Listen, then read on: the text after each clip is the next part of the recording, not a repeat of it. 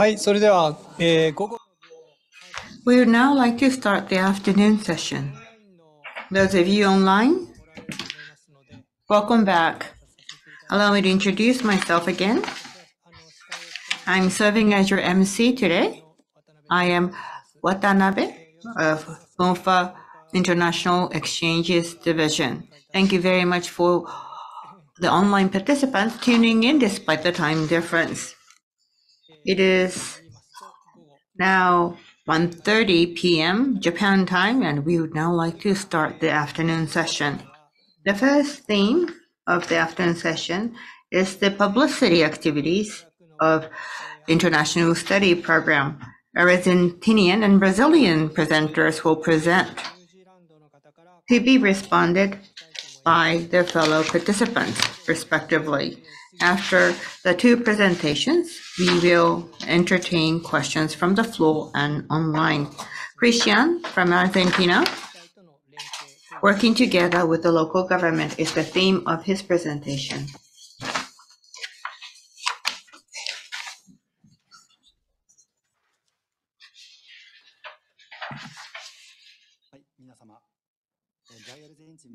Hello, everyone. I'm the president of Alumni Association of MEX Scholarship Program in Argentina. First of all, I would like to express my appreciation for MOFA for their invitation to this event.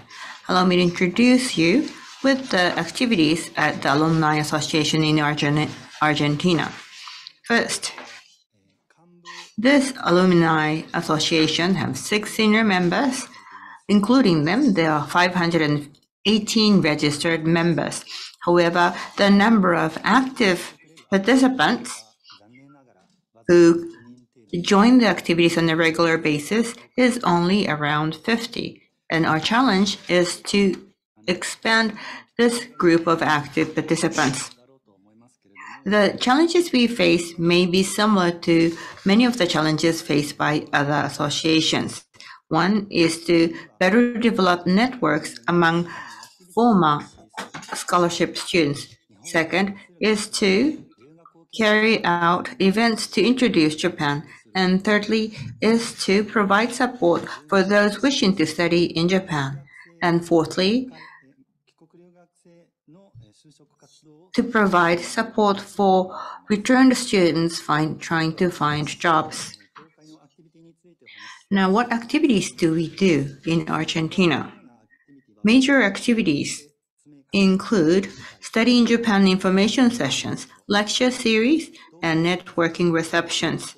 We also use social network accounts to expand the publicity and to provide orientation for new international students going to Japan.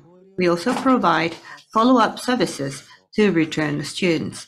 Now, let me introduce you about the regional information sessions.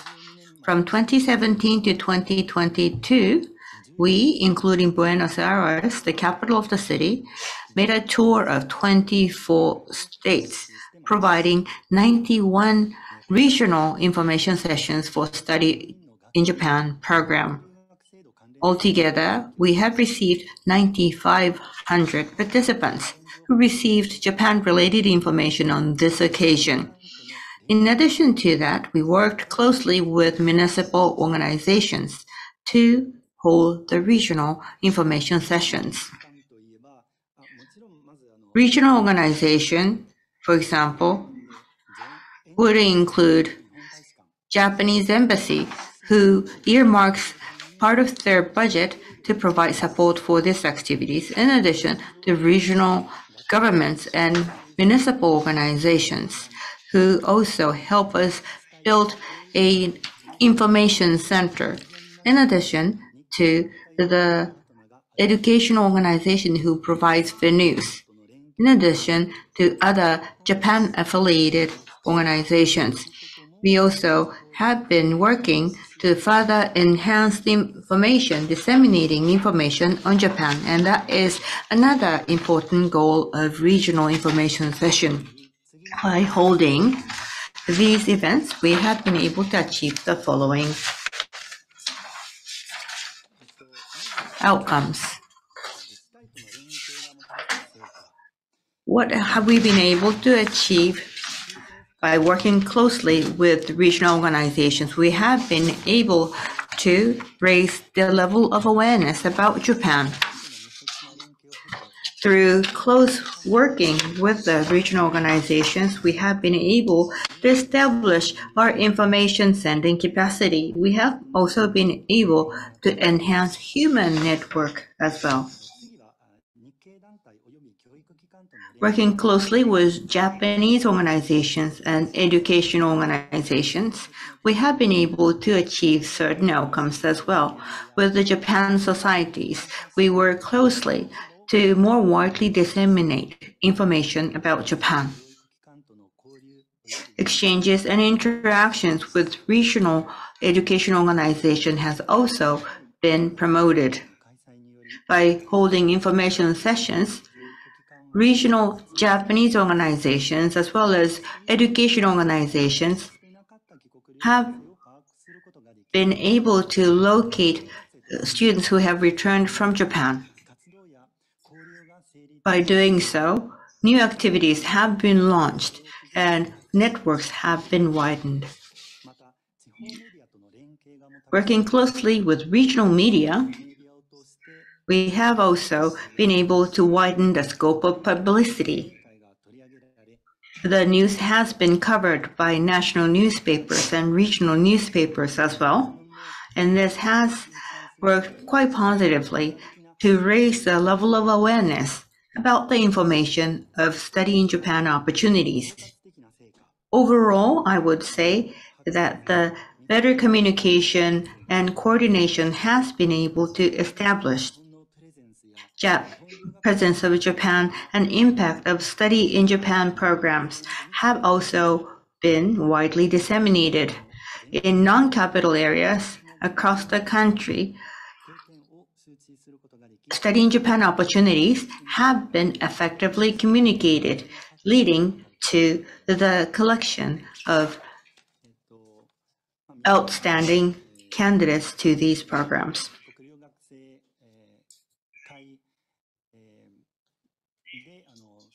Alumni associations are carrying out a range of different activities in their countries. I believe that working with regional organizations can be a very effective channel as well. With this, I would like to close my presentation.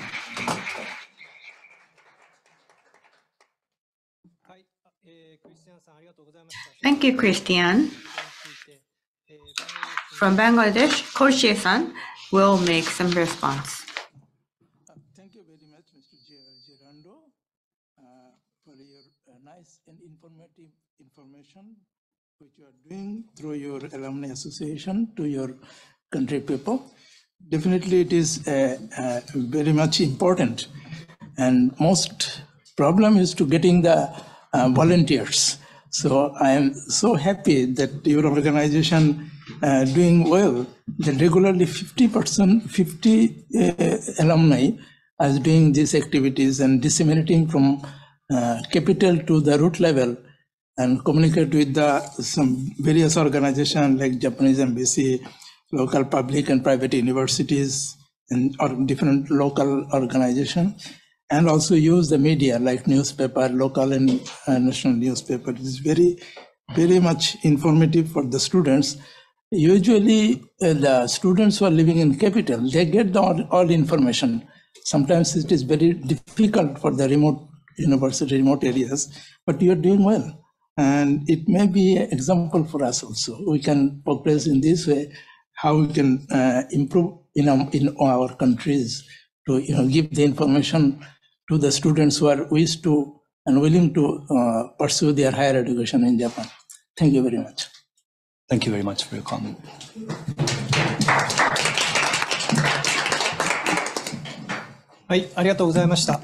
Thank you. So moving on to the next presentation, which will come from Paula-san from Brazil. She will be talking about cooperation among alumni associations in Brazil. So Paula-san, please, the floor is yours.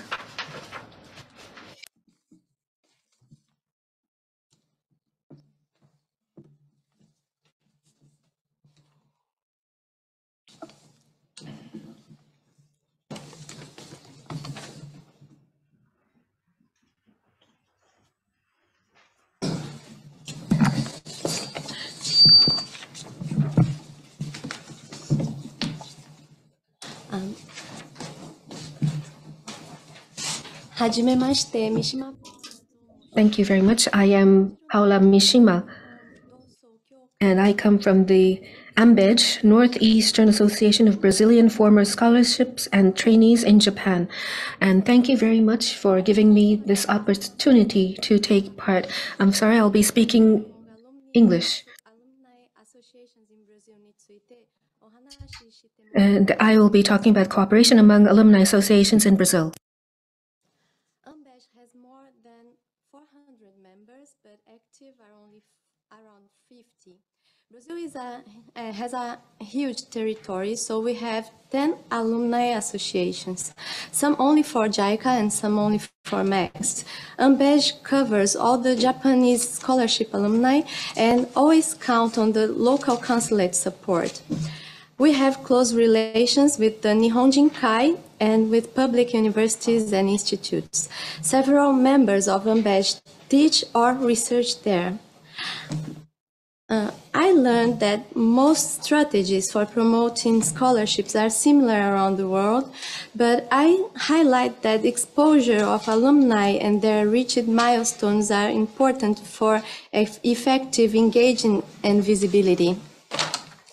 As promoting activities demand intensively time and manpower, and all of us are volunteers, the task becomes more manageable if we count on partner associations. So, for example, in digital medium, promoting each other's material and events broadens the reach with the same volume of material generated by each association itself. And sharing on-site events might reduce the manpower required in the same manner and enhance the networks. Besides that, exchanging hints for different approaches facilitate continuous improvement, that's Kaizen.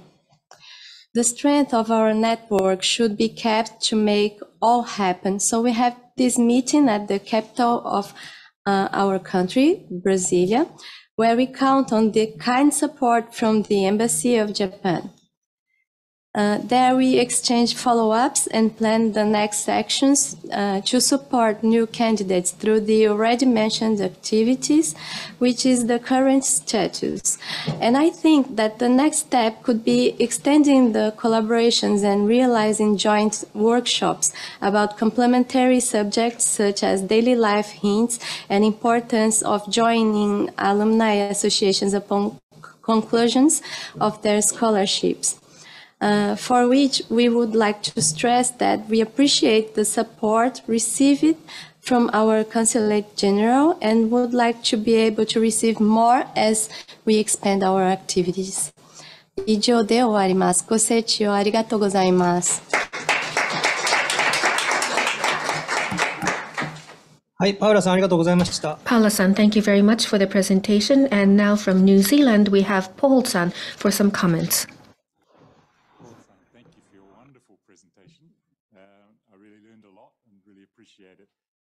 I was surprised at how many chapters you have of the and Brazil is coming from New Zealand, obviously a very big country, so that was very interesting.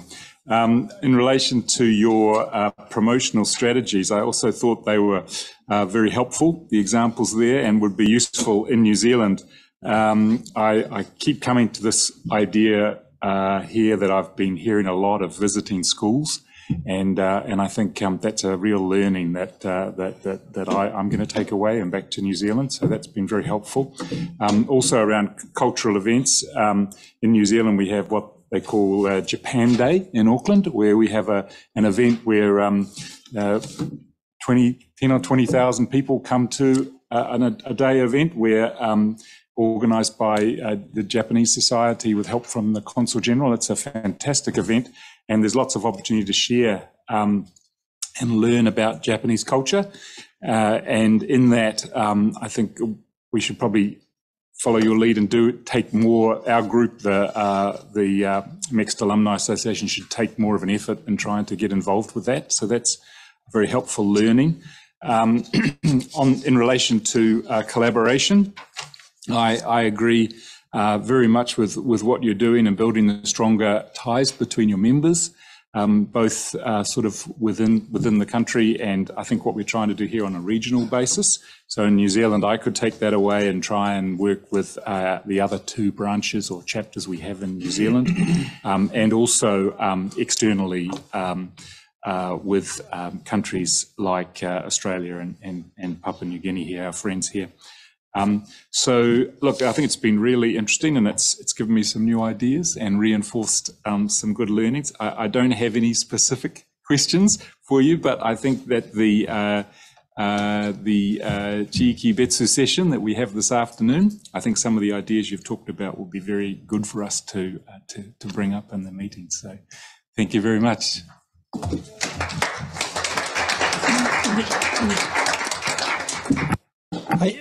Paula, Paul, thank you very much. We'd now like to entertain some questions. We have received some online questions already. One moment.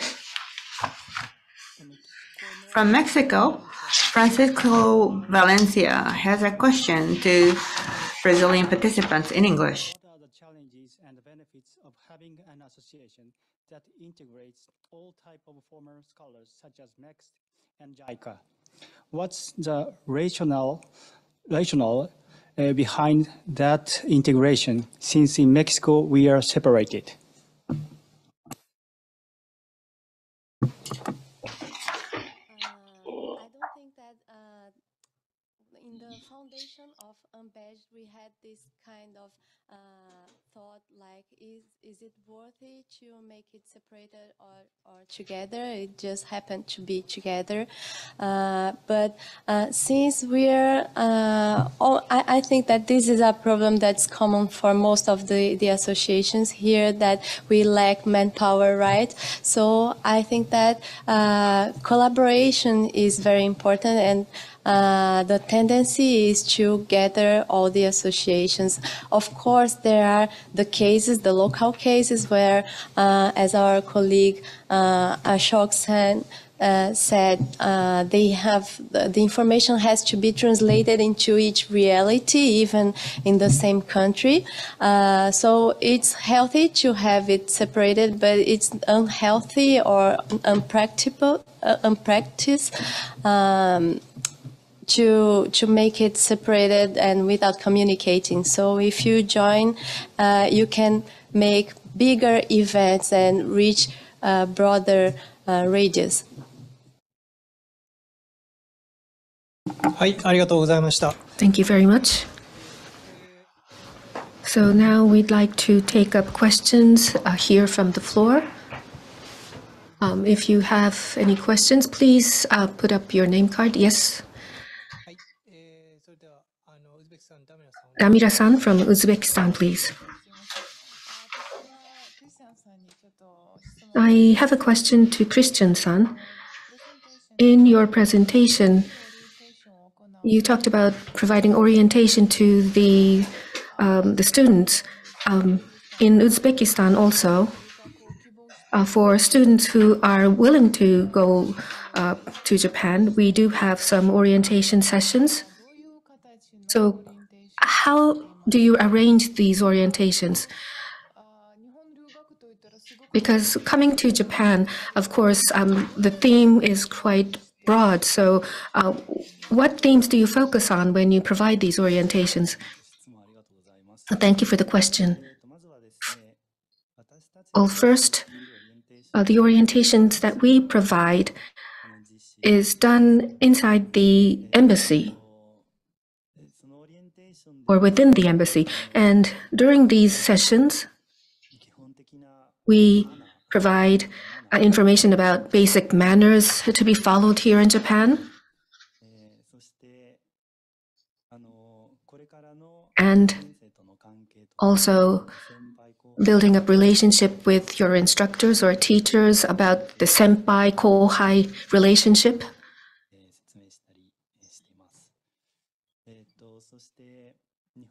And about daily life in Japan. We provide guidance on that as well. And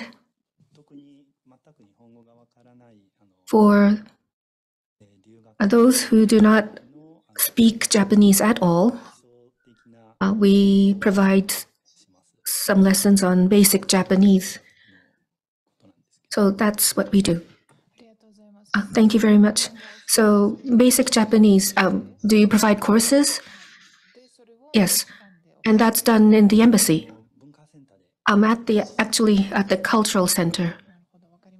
Yes, understood. Thank you very much. Any other questions? Yes, please.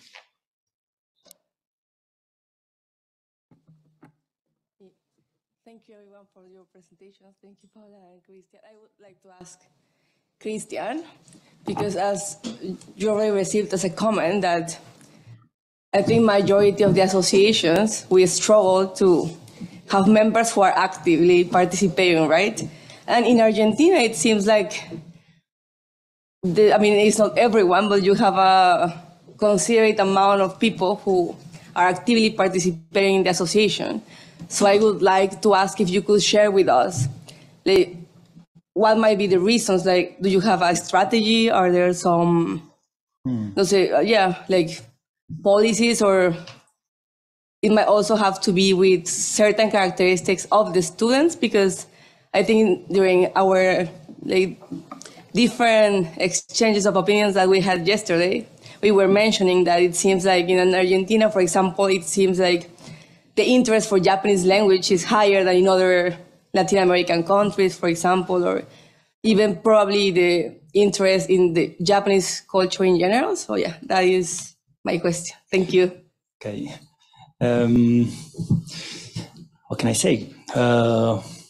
First of all, this 地方留学説明会 are very interesting.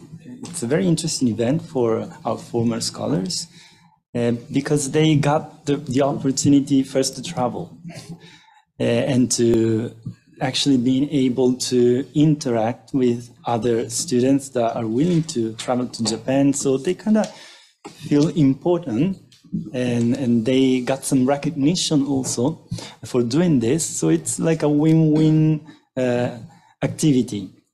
Especially what we do is try to know who is in each one of the provinces, and we contact them. And maybe they are far away, so they are not related with our activities.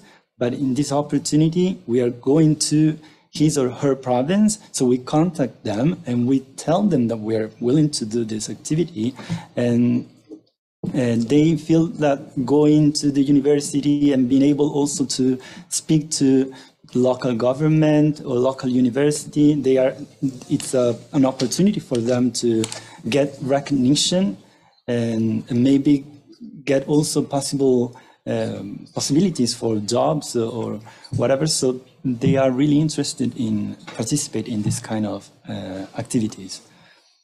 And then it's an opportunity also for us to get more members, because maybe we didn't know this person was there, but now we know, so we incorporate them in our WhatsApp group, and we start to share with them the information, so they are again engaged with Japan, because maybe they weren't engaged because they were far away. So this was a way to get more members and make them more active. Thank you for your question. Thank you very much. And there's a question here coming in online. I would like to read it out.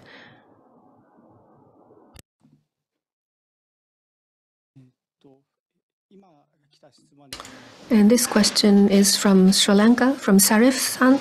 It's in English. And it's not addressed to any one country, but he wants an answer from anybody who's carrying out this activity. The panelists promote the specified skilled worker program of Japan in any of your countries. We, the Japan alumni in Sri Lanka, have initiated efforts to have a TV program on Japanese language and also promoting the SSW among our countrymen and women. In the way we can help both Japan and our own country.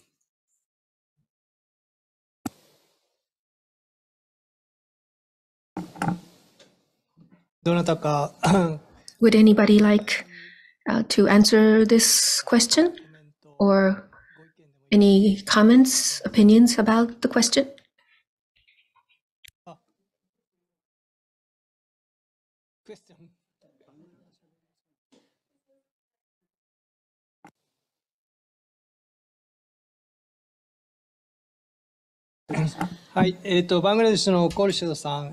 So, from Bangladesh, Khorshid-san, please. Thank you very much. Yes, it's a good initiative. If we go through television and other media, it will be easy. We can, like Godio-san, who go to some places where communication is good. But in the remote area, the students who are willing to know how to pursue their higher study, they can watch TV program and other media program. So it will be helpful for all peoples, all students, what the lifestyle education system is in this of Japan. Is very much good initiative. Thank you.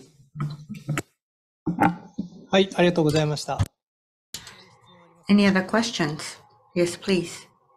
A response to the question from Sri Lanka, whether we have a Japanese language program on the TV or not. In my country, in Papua New Guinea, through JICA, we do have the EQTV, Enhance the Quality Education Through TV.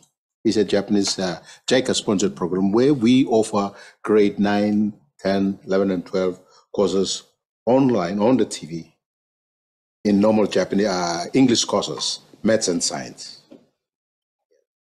So on the same token, if we can offer normal Japanese language over the TV, that's also okay, good, it can be done. But again, it comes to the sponsorship. Who will sponsor the program on the TV? So somebody has to take ownership of it. Yes. We're willing to do, as members of the Alumni Association or so forth. Yes, we're willing to assist, but at the end of the day, things have their own costs. And so if, some sponsors can be available, yes, that can be done, just like what we are doing. The education, teaching of maths and science on the TV program is sponsored by the education department of the country. So likewise can be done in Japanese, like what over in Sri Lanka they're trying to do. Yes. Thank you. はい、ありがとうございます。パウラさん。Paula-san, please. So, Christian-san, thank you for your presentation, and I would like to ask this issue about reaching further areas in Argentina is very important and very interesting as well. I'm trying to find out how can we do this in my region. I would like to know with which budget or how do you manage to go there? I believe it's on-site work, isn't it? So how do you manage to go there? Which budget, which support do you have, please? Well, it's important to ask the Embassy of Japan. They have a program called 人工的なんだっけ、人的交流発信対外発信人的交流対外発信プログラム and so you have to ask for help to the embassy, so maybe they can arrange some budget for this kind of activities, and of course it's up to you, to the association, to try to use it the best way you can. Or we're trying to do the most possible quantity of sessions, but definitely you gotta ask to the Embassy of Japan in your country. Thank you very much. はい、ありがとうございました。 Thank you, everyone. Natalia? Thank you. I have a question to Paula from Brazil. In Brazil, well, Brazil is a large country.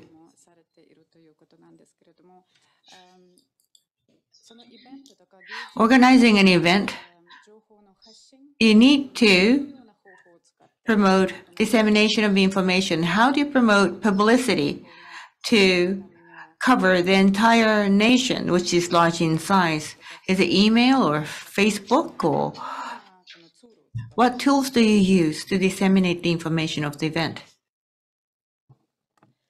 So we have the local work. So each association of each area does its own work. And what we have is to share the materials and information and so on. I don't know if I could. But how do you share this information? Using through email, through some private pages? What is the technical tool you use to spread the information? Yes, different from some countries that I have noticed, Facebook is already over there in Brazil. So we use WhatsApp and Instagram. Instagram is very strong there in Brazil. So Instagram is, I think that's the main. Also, we have the mailing. That's very interesting because I would have never thought of Instagram, actually. That could give us an idea. Thank you. ありがとうございます。はい、ありがとうございます。Thank you very much. So then we now like to move on to the next theme, which is some characteristic activities and issues in each country. And we will have 5 countries to make presentations. First, we will have 3 countries to make presentations. The first 3 countries is United States, Bangladesh, and Mexico. And after each presentation, we will ask comments from the Solomon Islands, Australia, Papua New Guinea, and Colombia. And at the end, we will have a Q&A session. From John from the US is making a presentation of use of SNS to promote interactions among the alumni. Hello, everyone. Making a presentation after lunch is a challenge. I hope you're doing okay. As it was with the Tokyo Marathon on Sunday, there are 5 more presentations. Allow me to speak in Japanese today. I am from the United States. My name is John McLaughlin. I became a recipient of the scholarship when I studied administrative studies at ICU in 1993-4. I lived in Japan for 13 years, studying and working. I'm currently working for the Department of Education of the US, and Japan-related activities is outside the scope of my works. So I would first like to express my appreciation for the kind invitation by MOFA. The theme of my presentation today is the promotion of alumni interactions through SNS. Zoom and social network have been developed by companies in the US, so we are in that sense an advanced country in this field. But we are, in other aspects, a developing countries, especially when it comes to the Alumni Association, because it was launched last year. But JET program alumni amounts to 35,000 in the US, and they do also have a stronger network today. As one of the alumni of the GOJ-sponsored scholarship, I was able to meet the ambassador to create a network of alumni who studied in Japan in the past. 3 years after returning to the US, I also have volunteered as interviewers of those applying to the Japan Scholarship Program. And I need to change the pages of my slide. Let me touch up, before discussing the newly launched LinkedIn group, let me introduce what we have been doing. There are 18 diplomatic missions of Japan across the US. Each mission promotes interactions with alumni who studied in Japan. However, there is only one organization of alumni association named Amanogawa, located in the northwestern part of the country.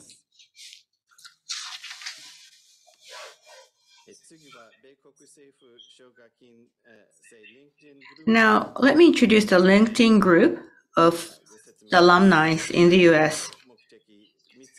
There are 3 goals of this LinkedIn group.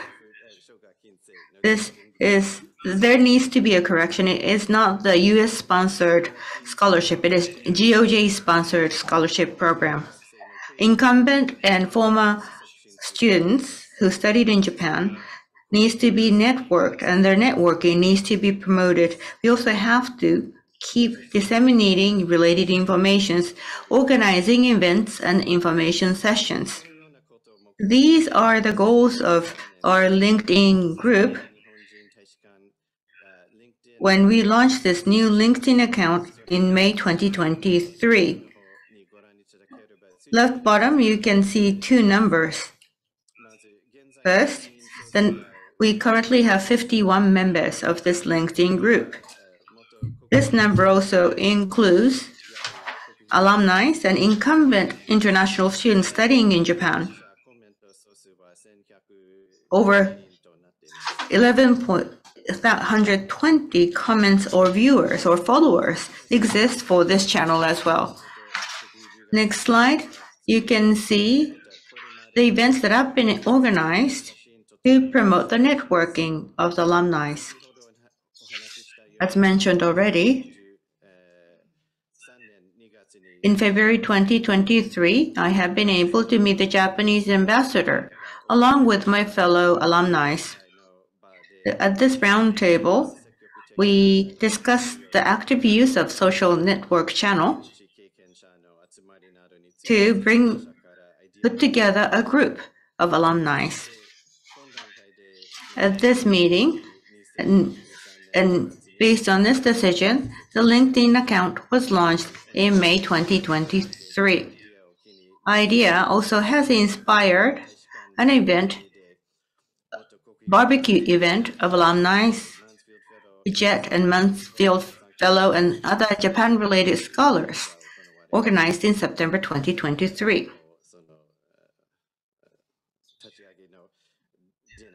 And this was the dinner organized at the time of the launches. And on the right is a picture of the barbecue event in September. Now, the status quo and the challenges we face. Alumni of state-sponsored scholarship started posting news and articles, revitalizing the use of the social network channel, further promoting additional interactive sessions. On the left is the post that I posted. At the center is the picture of incumbent students studying in Japan. This is the 21st century style of study in Japan.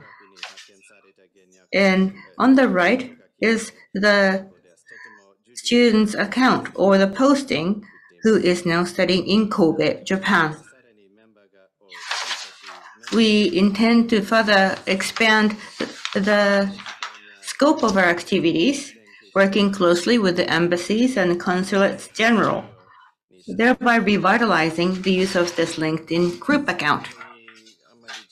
Before closing, I would also like to touch upon the following things. How to engage fellow alumni. Well, I have experiences in the US, the UK, and Japan, and based on my personal experiences, I would like to discuss about my experience later. People-to-people networking is very important for fundraising, and there should be many more ideas. Thank you very much for your close attention.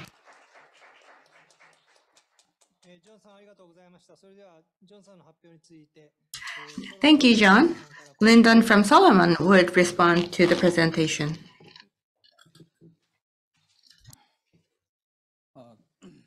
Thank you so much, Dr. John, for your nice presentation about your association in the United States. I just want to make a comment as well, part of the discussion. For me, from Solomon Islands, I think we have learned a lot as well from your group. We haven't think about using the LinkedIn. I have a LinkedIn as well, but we don't go to that stage that we use LinkedIn.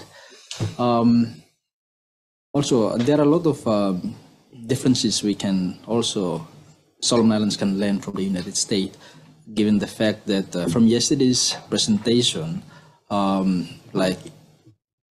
Japan Foundation has a lot of, I think, two headquarters in the States, where you are very fortunate. Please continue to promote Japan in US. Given the fact that for us in Solomon Islands, we don't have those opportunities that that you enjoy. The other thing that I also want to comment as well is that you have the students coming over to Japan to study. For Solomon Islands, we don't have those opportunities yet, like partner between universities and universities in Japan and in Solomon Islands. We are still in the process of trying to go to that stage at the moment. We are working with the Japanese ambassador in Solomon Islands. The other thing that I also learned from the United States is that the picture, it was quite catching for me as well. The students, this one, yeah, they're very happy. I think that's for me, that's how we should interact, express ourselves. We need to learn from others and then express ourselves in a manner that is how would I put it, free to express it. That is one thing I also learned as well. Having said that, you are much more better compared to what we experience. Can you explain to me some of the challenges, despite all the assistance all the opportunities you have? What are some of the challenges that you want to inform me so that I can also learn from the perspective of the United States? Thank you. Okay, thank you for your comments and your question. As you were talking and mentioned you have a LinkedIn account also, I was realizing one thing I didn't say here that is a nice advantage of LinkedIn over other social media is I'm often contacted for jobs. So people look at my profile and they think you'd be a good candidate for this kind of job. And I'm not even looking, right? It's just kind of interesting to see. And so this may also be of benefit to students in other countries. I don't know if scouting and recruiting happens the same in other countries as it does in the United States. Americans change jobs quite a bit. But I think that could be a side benefit to this approach. It's also a little more professional than Facebook or Instagram, so it's intended to be. And but this alone is not a solution. People have to meet in person in real events in cities and places to strengthen the network. So this can get us started, I think. Thank you very much.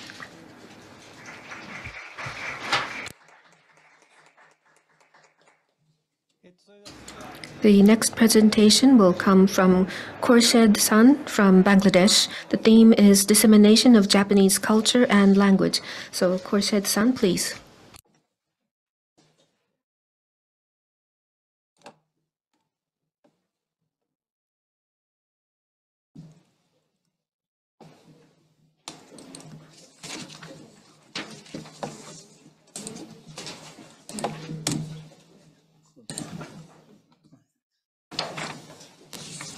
Minasan, konnichiwa. Good afternoon, ladies and gentlemen. I am Khorshid Arom, and I studied in Tohoku University, and I am the head of my own medical school. And my Japanese is not that good. I'm very shy. It takes time for me to speak in Japanese, so I'd like to switch over to English.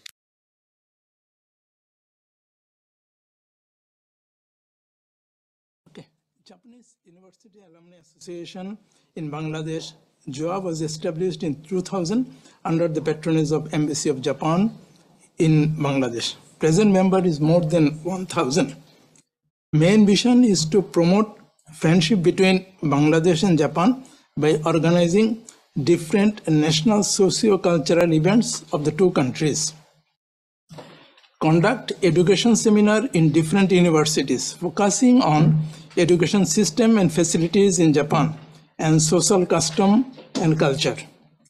And the mixed orientation program is conducted by JOA. So here you see the picture. The right upper picture is the present and outgoing EC members with His Excellency Ambassador of Japan. And then next, right down, is the events of the dissemination of orientation program in university to the young students of university, how we can promote the Japanese education system and so on. And right left below is the mixed orientation program who are already get the mixed scholarship, and we inform them about the education system and cultural activities before coming to Japan. Then you see the ikebana. Actually, before establishing the job, first activities, Japanese cultural activities, was done in Japan, done in my country, and it is under the forum named Asia Bunka Kaikan Dosokai, under a senior job member, the Professor Dr. Mojem Hussain, who awarded the Order of the Rising Sun by the Japanese government.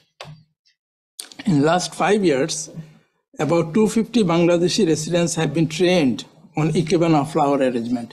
You see the right upper, the first ikebana certificate distribution ceremony in presence of first ambassador to Bangladesh. And then you see the demonstration of ikebana, and finally some ikebana flower arrangement by the Bangladeshi ikebana student.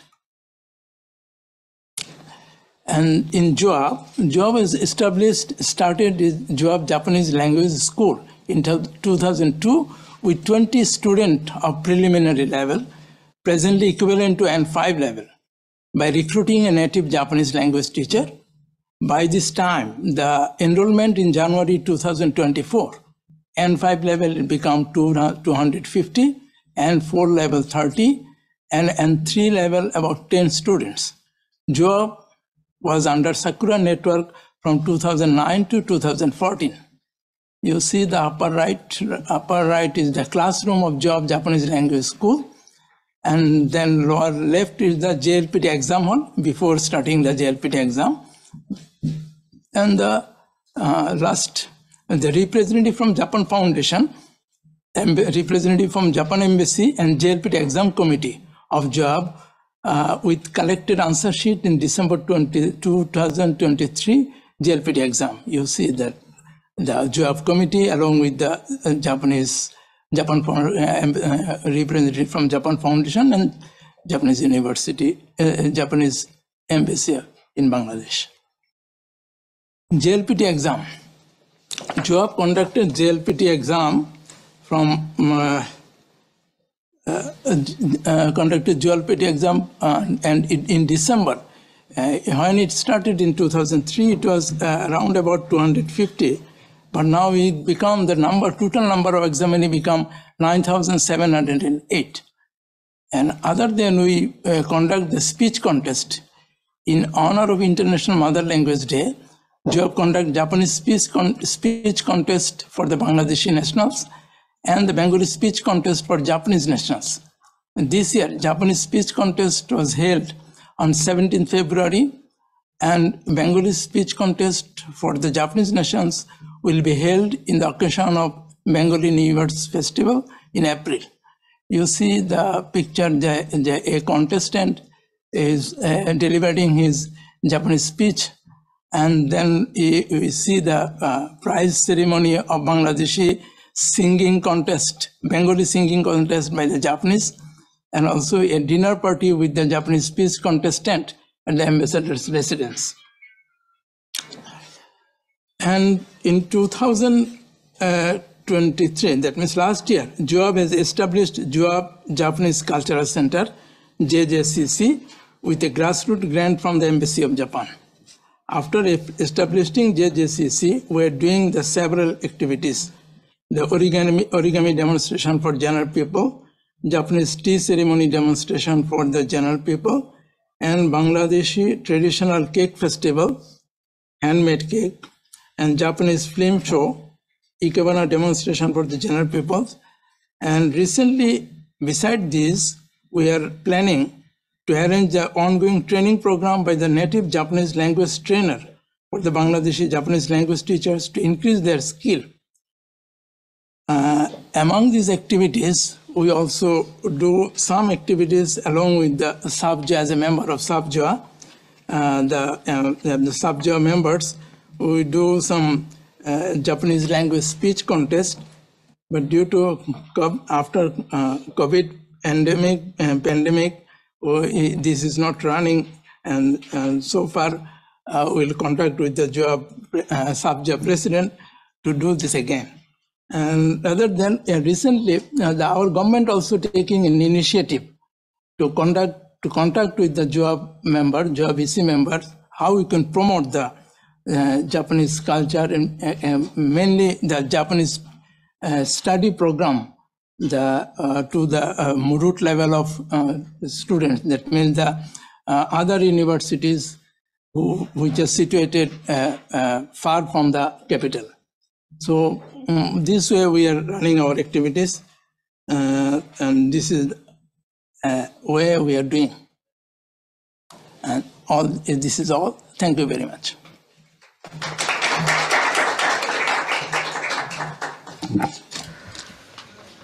Thank you very much, Khorshid-san. So from Australia, we have Jason-san, and from Papua New Guinea, we have Ombo-san for comments. Starting with Jason-san, please. Thank you so much for that wonderful presentation. There are some photos here. One photo that stood out to me personally is the one with the JLPT exam, where the committee with JOAB of the JOAB committee is posing with the answer sheets for the December 2023 JLPT exam. So as the JLPT person at my university, you know, I'm the tantosha for that. And so just looking at this photo filled me with a sense of mixed emotions, nostalgia, you know, all sorts of things that come, that nervousness that comes with the JLPT when you're on the side administering it. It's a great photo, I think, that just gives you that sense of, we did it. Besides that, I'm just, and this is a comment, and some of this may connect with what Rindon-san was saying earlier. Some of it may connect with what Ashok-san also mentioned earlier. But Ikebana mixed orientation program, education seminar, Japanese language school, JLPT, Japanese speech contest, dinner party, singing contest, origami, tea ceremony, cake festival, if this were like a CV or, you know, a resume, I think you would get the job. Juab seems to be doing so much. And I imagine that is being done with limited resources as we all have, but this is a lot to do, I think, with limited resources. And so I think what I want to say is kudos for doing so many of these things, so many things. That was one feeling that I had. Oh my goodness, you're doing so much with limited resources. The second feeling that I had was, oh my goodness, this is highly motivating.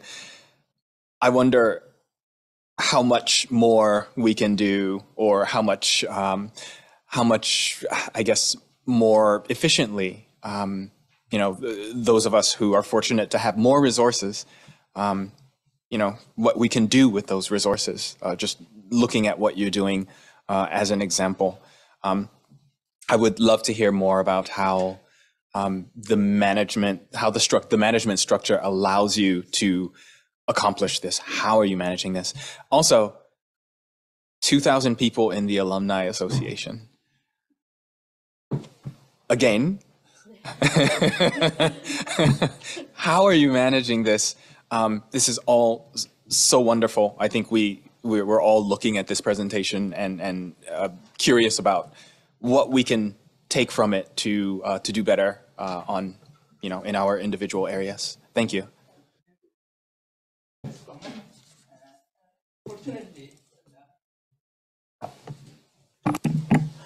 Fortunately, with the alumni, a number of alumni are doing voluntarily. So they are paying their own money. And on the other way, we are getting some money from our Japanese language school. So by this way, we are doing our activities. And usually we do in the holidays. And we have a good connection with all members all over my country. So when we like education seminar, we contact with the university authority remote from the Dhaka, that is my capital, and they arrange their seminar hall and disseminate the information to all students, mainly the university students. Presently we are doing for the university students, and we do it in this way. But we are planning, we go to the more remote type, like the technical school and technical institutes, and we are contacting with the government Minister of Manpower, how we can promote this one. We are trying to get the help from the government also. So we are doing this. Okay, thank you very much. Thank you very much. And now moving on to Ombo-san for comments. Yes, Dr. Alam, is very good and a colorful, presentation. Yes, it's really good. Yeah, we are also just doing the same thing on the other side, on the 10 degree south of the equator, and we were established in 1999, and I just learned that you were established in 2002. We are just 1 year difference. But your membership is 2,000, whereas I only have 200. Minus 10. But all those activities that you're doing, yes, we are doing the same, but at different stages, at different levels. Yeah.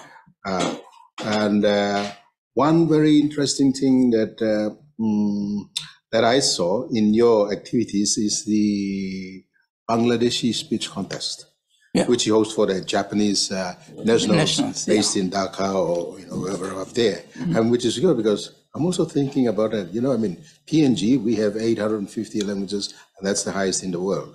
Yeah, and but we have the lingua franca, which is called a pidgin, right? It's almost they call top pisin. Yeah, and so yes, I think we should also, my school, we should also organize a speech contest for the Japanese nationals living in Port Moresby, capital city. Yeah. Likewise, probably in your respective countries too. Have we ever thought about that? Giving a speech contest in Spanish, living in Argentina and things like that. Of course, our students, our kids, our children will have a speech contest for the Japanese. And likewise, like what he's doing, we should also do the same thing in our own countries. See how fluent other, Japanese speakers can speak our language as well too. It's a very good, giving culture, not only giving, but accepting as well too. It's a two-way thing. And that's very, very good. And also added on to this, remember, we volunteers, we alumni association members, wherever we are, in which country, we have our own alumni association members, and we are doing this from our own heart, right? We're not getting paid for it. We're using our own free time and effort to do this. All because of, should we call it shogoshugi? What's the English equivalent? You give me, I give you. Reciprocity. Giving and receiving. Yeah, reciprocity. That's it. Yeah. Yes, it's a win-win case. Yeah.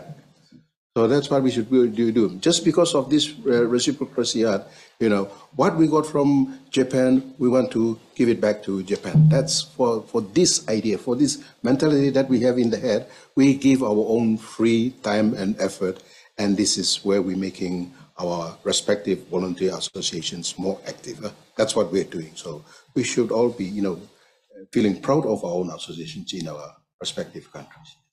And thank you for what you're doing up there with Joab, and so maybe later on I think we're going to do some more talking. Thank you. Okay, thank you very much. Yeah, actually, so many Japanese volunteer organizations in my country, so they have to communicate with the general people. So Japanese learn Bangla language. That's why we are arranging the Bengali speech contest for the Japanese nationals. It's a charm. It's an enjoyment. Okay, thank you very much. Thank you.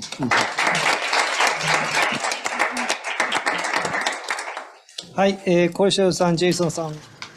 Thank you very much, Korishe Hongo and Ombo-san. Next presentation is by Luisa from Mexico. Next generation leadership development and generational changes.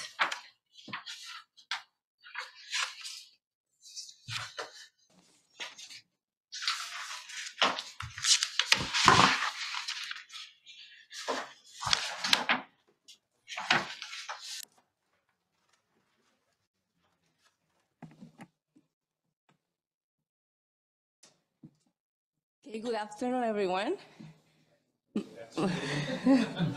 My name is Luisa, and I am the current secretary of the Mexican Association of Former Scholars from Japan. Today, I'm going to share why AMEG is a good example of how to train the next generation leaders towards generational change in alumni associations. So currently, AMEG has around 600 members, and it was created in 1994. So this year, we are celebrating its 30th anniversary.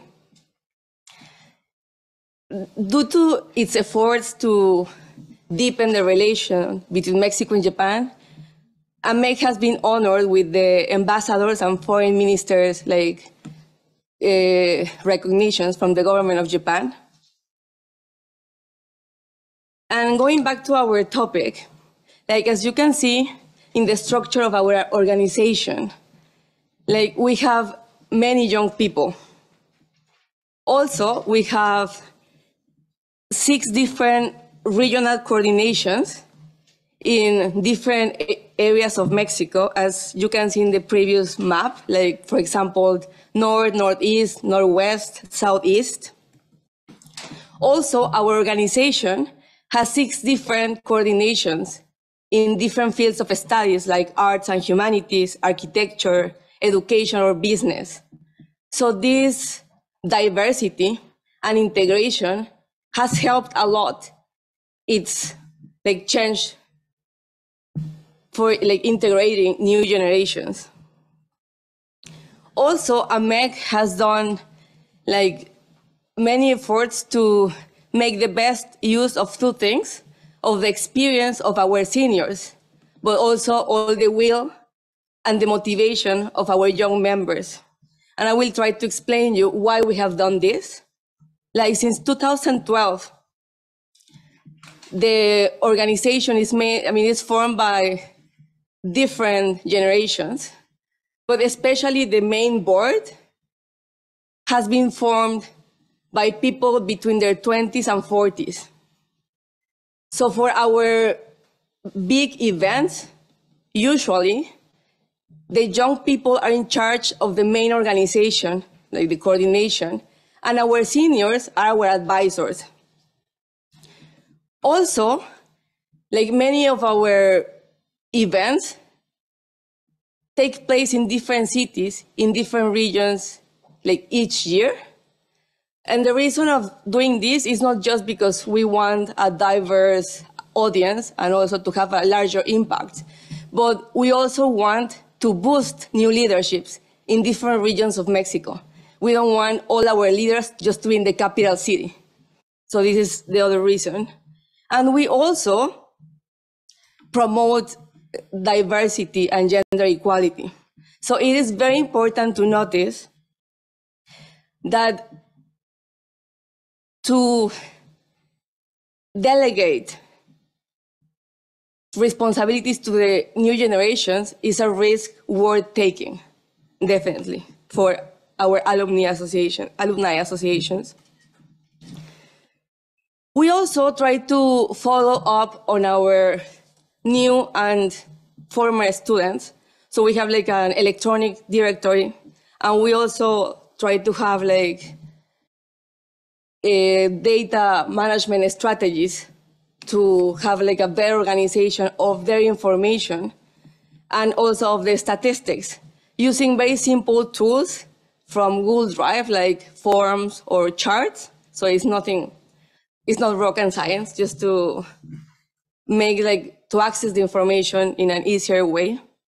In the case of our new students, before they go to Japan, we ask them to give us their information to register, and we also ask them to give us a contact in Mexico.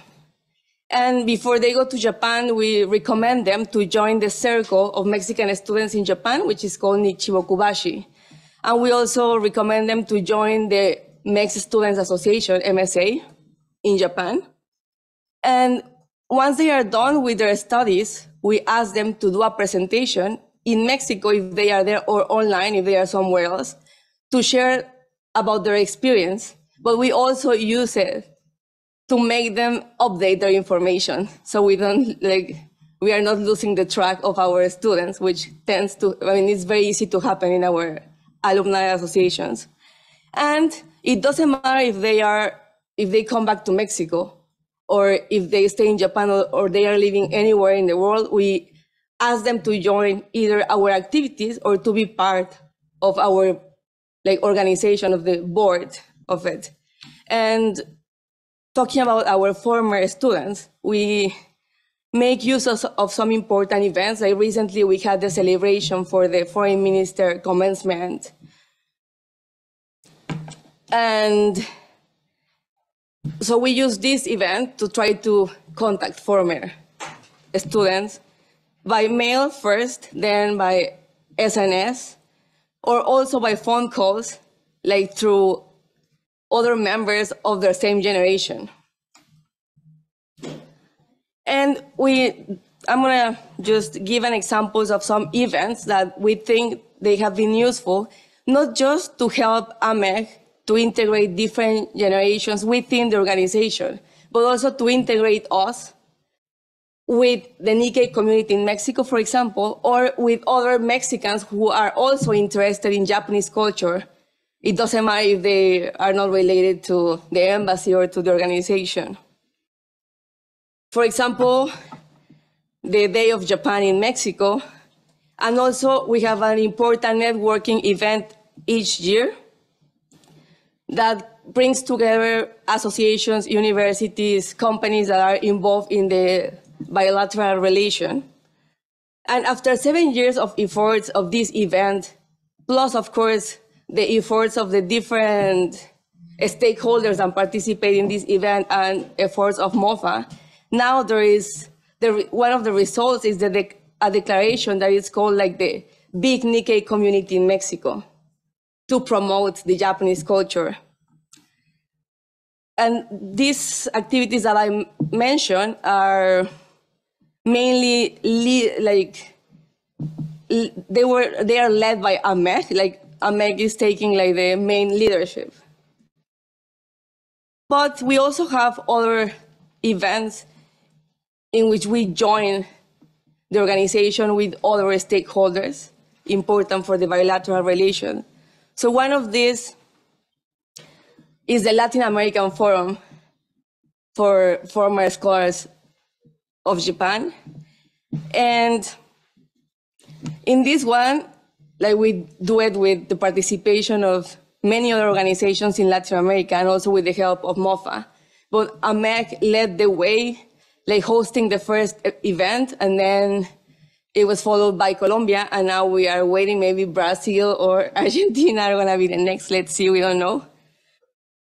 And we also have a forum of like the next generation leaders of Mexico and Japan, and this we do it with the Japan Foundation and also with the Chamber of Commerce and Industry of Japan. So I hope with this presentation, I managed first to share some useful strategies, but also to raise awareness of how important it is for alumni associations to be prepared for the generational change in order for our associations to first be like actualized, right? Like, but also to have continuity. So thank you very much. That is everything. Luisa, thank you very much. Marista from Colombia to make the response. Thank you very much. Luisa, you had a very, very nice presentation. I have to say here, AMEC is our senpai. You know, these processes, you have a very robust organization, very structured organization. Is what we want to have in Colombia and in most of the countries in the region. And as per what you're saying, you're doing the homework very well to have this generational change implemented in your organization. And it's truth. It's true, we need to have this strategy implemented. I have to say, it's not only the fact of making a transfer of know-how. It's also, I'm going to be 60 next year, so you mentioned 20s and 40s. Well, I'm the third level, 60s. And it's not only transfer of knowledge or know-how, but also giving them space to do the things like they know how to do it.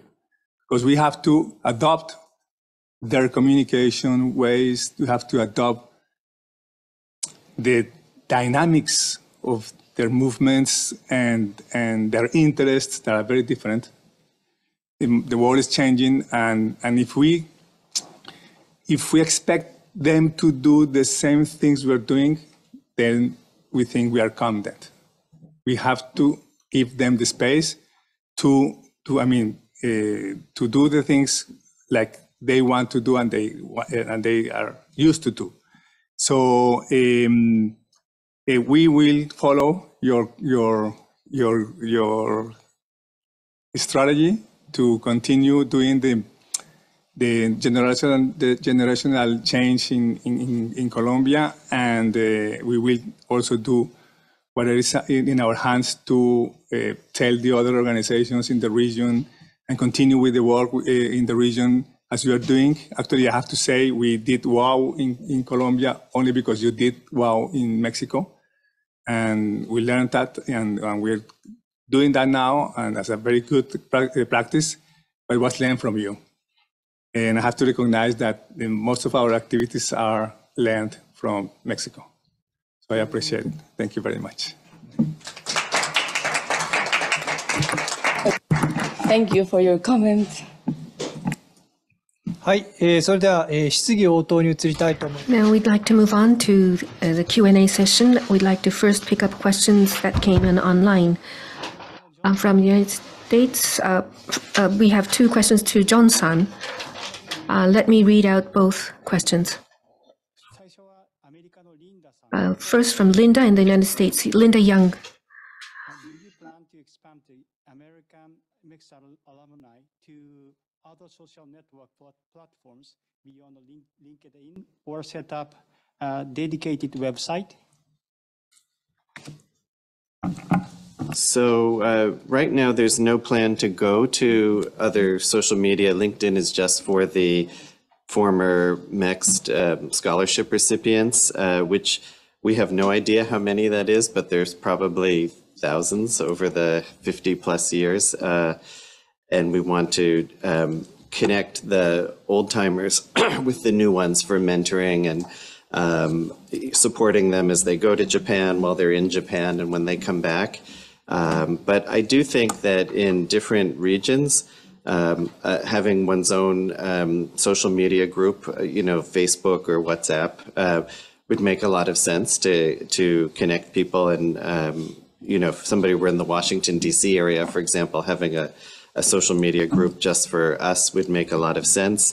For a website, I think we'd need an association, with an organizational structure and money. And there's been no conversation about that yet.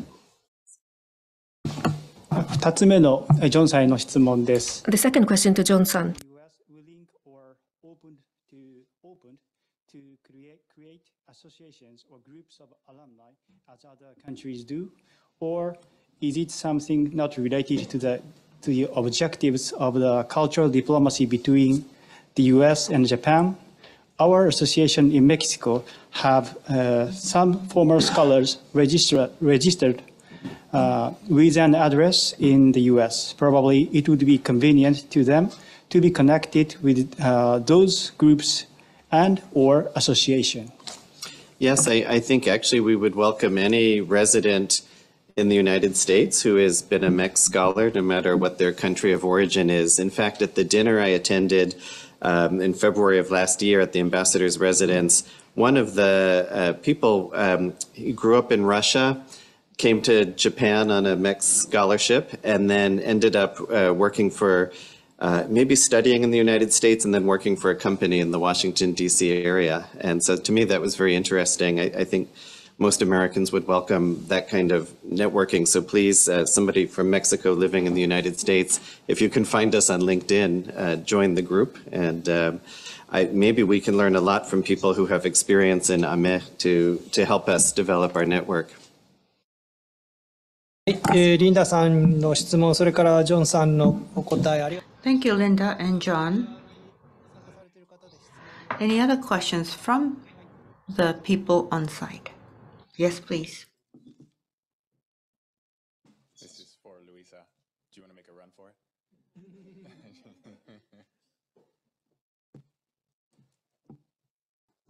So I'll just start before you get to your seat. Luisa,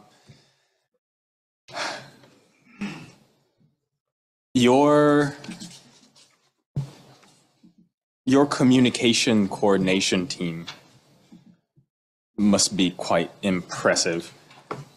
Website, Facebook, Instagram, the site formerly known as Twitter, YouTube, email, LinkedIn.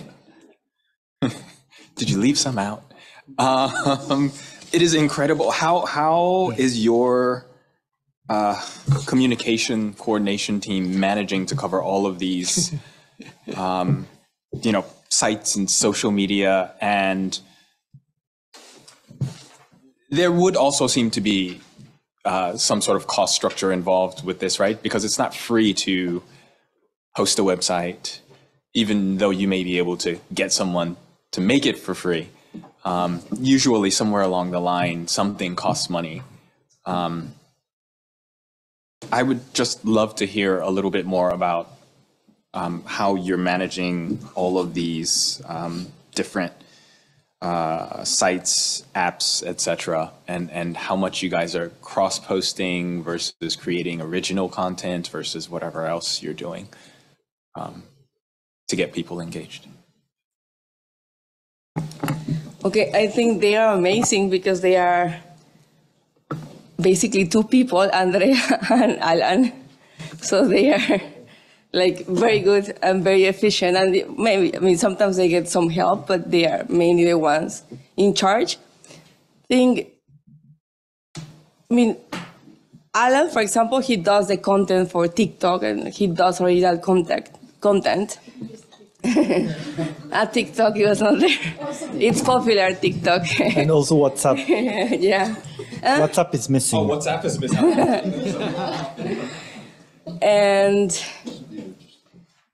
But like we also help, like, for example, if there's gonna be a post, like either like the president or me or someone, like kind of write something, you know? So you help them in that way.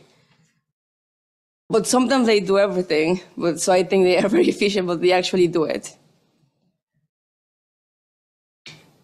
Yeah. Yes. Because, like you, I feel like you will have some good statistics because you're using all of these. But do you find that some of these offer or lead to more engagement than others? In other words, to simplify my question, which of these do you find to be the most popular? Okay. It depends, like the generation, actually, talking about generations. So that's why there are so many. For young people, and that's why Alan, who is the youngest, helped us there with TikTok, because none of us, we don't have TikTok. Like people in our 40s, we don't use TikTok, but younger ones do. Also in Facebook, but we also have like a private group in Facebook where so members can get like easy information, but that is just for members. And we also have like an open page for everyone to check. And WhatsApp, we have two groups. One, we call it like the social AMEC, where everyone can interact. We also give announcement, but everyone can just write. And we have other one, which is called official AMEC, where just the board writes like clear messages. Because what sometimes happens is because of the interaction of the members, the main message is gone and they don't get the information. So that's why we had the need to create both. So in the official one, whoever doesn't want to be like talking about random stuff, they can just go there and check like what they need to know every day or every week or whenever we are posting something important. And I mean, Instagram is also a popular SNS in Mexico. So I think that's why there are so many. We are trying to reach like the different generations. Email, we use it, but again, mainly for probably older people, right? Who are like more comfortable using that tool. And yeah, we have faced like these challenges because even some of our like older members, at some point they were feeling offended because they were not receiving a letter or things like that, right? Like our emails were not like formally enough, for example. So we always are leading with these like generational, like different perspectives and trying to solve them. Okay. I hope I answered the question. You did. Thank you very much. You're welcome.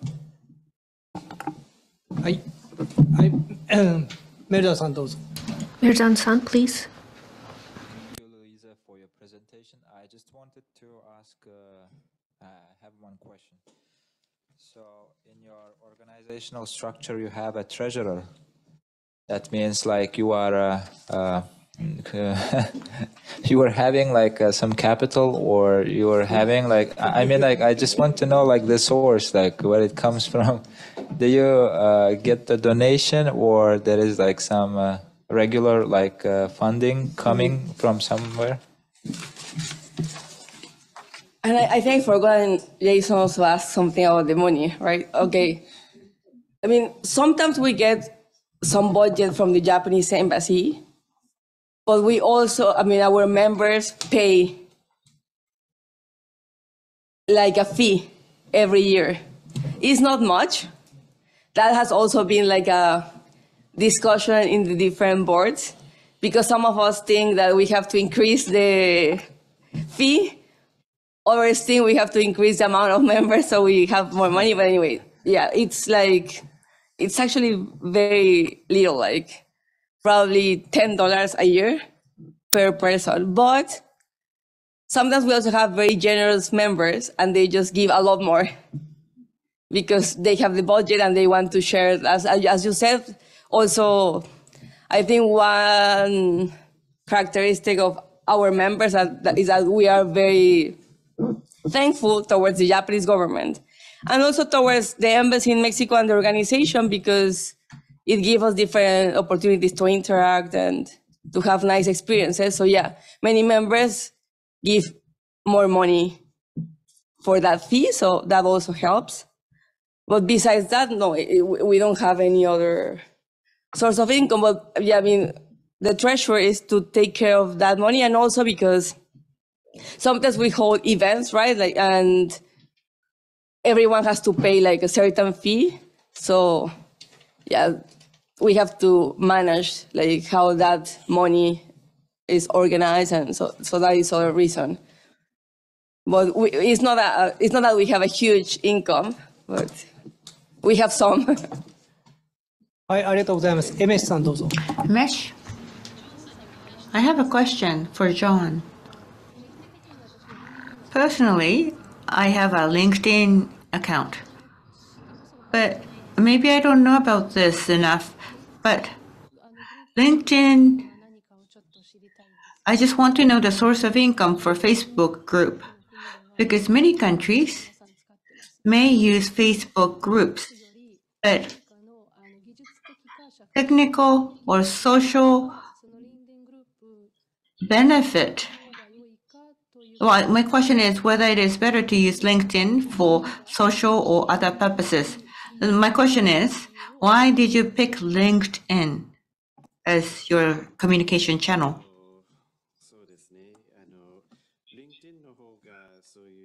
LinkedIn has an image of networks among professionals. Facebook, on the other hand, is for other types of groups in the society, for socialization. Recruiters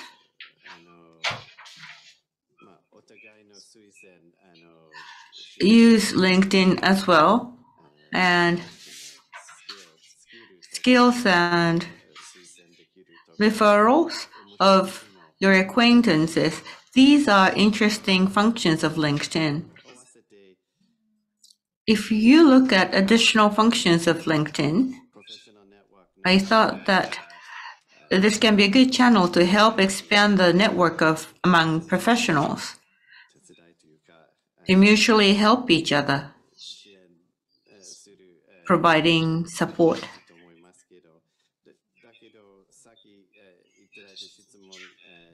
But going back to your question,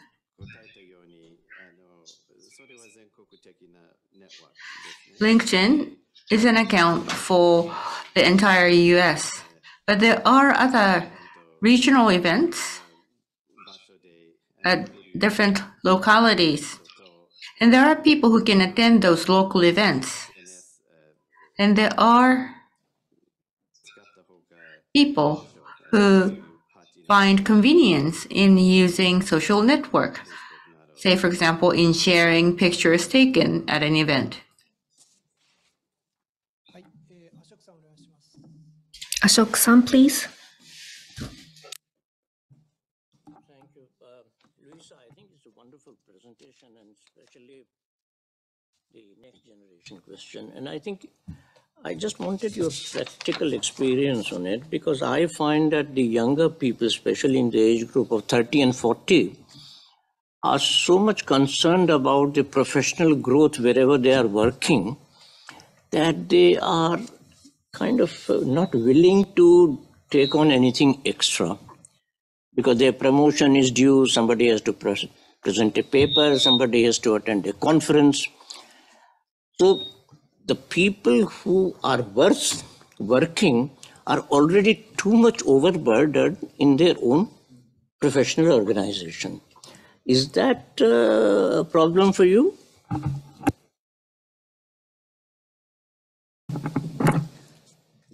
I think, I mean, it could be, but not always. Like, for example, in the current board, like, I mean, majority of us, are all the four of us, like the president, the vice president, I am the secretary, and the treasurer. We all have extremely busy jobs. Yes. And I mean, I have my own company, but the rest, like, they work for a company, and a very demanding company. But I also think, I mean, this is something that Christian was also saying, that being part of AMEC and also AMEC's board is, yeah, you do it out of thankfulness, but it also gives some status, I think, or some like position, or recognition, exactly. So I think there are young persons who are interested in joining. But in order to do this and to make it attractive for people and to make it manageable, we as an organization, we have to make some efforts. Like, we understand that they are doing this by heart and we are not paying them, right? So we cannot also be super strict. So we understand that if there is an event, sometimes the president cannot go, then it has to be the vice president. And if the vice president cannot go, then it's me. So we don't say like, it has to be this person. So there is always like an open option of who can go this here, who can go there. And also, like, Japanese influence in Mexico is growing and growing, and it's having presence in different areas. So now we have events not just organized by us, but by other organizations in literally all regions of Mexico. And sometimes there is no person from the board there. So we also ask sometimes, like in the group, WhatsApp group, like, we have an event in this area, like, is there someone who is willing and has time to represent AMEC, for example? And people help and they go. So we try to make it easy or easier for them. So, I mean, we need to have a commitment also, because if you say yes, you need to have some responsibility.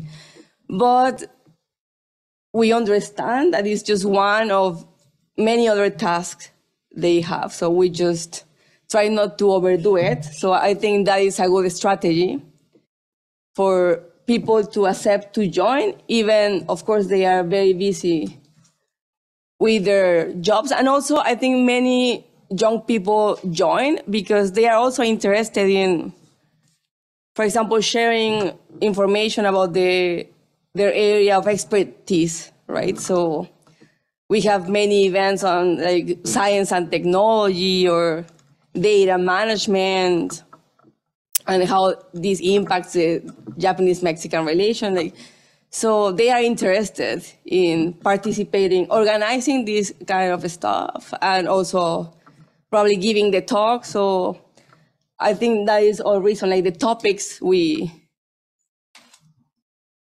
the events are also interesting for young people. Okay, thank you. Thank you, yes. Thank you. Let's move on to the next presentation by Canada and by Papua New Guinea.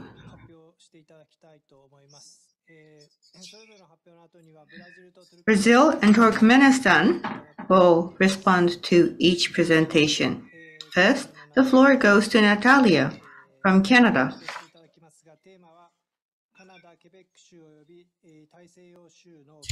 And the theme is Japanese Scholarship Alumni Association Quebec Atlanta and the current issues as well as the current status and issues. So thank you very much. I think some people may have jet lag and it may be tough at time, but let's try to stay awake. And I am Natalia Pekal, and I come from Canada. And I studied at Tokyo Gakugei University. And thank you very much for giving me this opportunity on the occasion of the 4th Japan Alumni Conference. Thank you for inviting me. So I believe people who had experience studying here in Japan are friends of Japan for their whole lifetime, and I'm very happy and proud that I am one of such persons. So now I would like to talk about the Japanese Scholarship Alumni Association Quebec Atlanta. I would like to talk about the current status and some of the challenges that we are facing.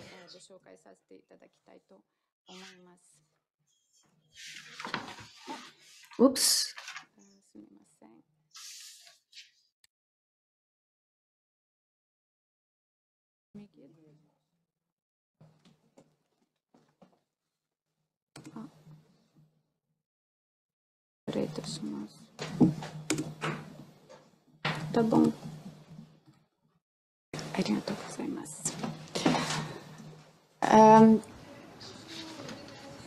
So the association in Quebec and Atlanta was established in 2014.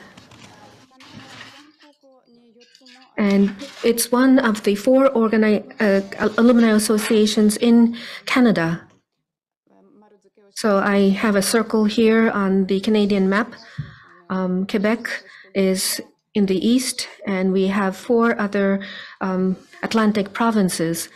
Right now, the membership is 70, and our challenge is to increase the number of members. And I've already had a lot of ideas after listening to all your presentations. And we have an executive committee within the organization for the management of our association, and also in order to carry out events in the future. To communicate information, we are using email, and also we have a Facebook page. We have a private group page on Facebook. And we are thinking of using social media even more. And our activities, there are 2 major activities that we carry out. One is related to Japan, or rather taking part in events related to Japan. Montreal is rich in culture, and always around the year there's some sort of festival or event being held. So if it is an event related to Japan, then we will try to represent the Alumni Association and be present there. One example is there is an event called Matsuri Japan, which is held once every year. And during this festival, which is organized by the Japanese community, and people who are interested in Japanese culture, who want to study Japanese, who like the Japanese taiko drums, these people will gather for this event. And we also have a very small corner as the Alumni Association, so that we can make some PR about the scholarship, next scholarship program. And we have another event called Otaku Homon for animation and manga. The geeks who like these things gather together for a festival. And if you go there, it makes you feel like you are standing in the middle of Harajuku in Tokyo. Maybe you might have similar events in your countries, but even if, or rather, the animation and manga was the trigger point for studying Japanese. There are many people like that. So, like the Otaku Festival, I think having a representative of the Alumni Association taking part is very important. And at the Consulate General in Montreal, their support is very important, and they offer us with a very important platform to make PR. So I'd like to take this opportunity to thank the Japanese Consulate General in Montreal for your support.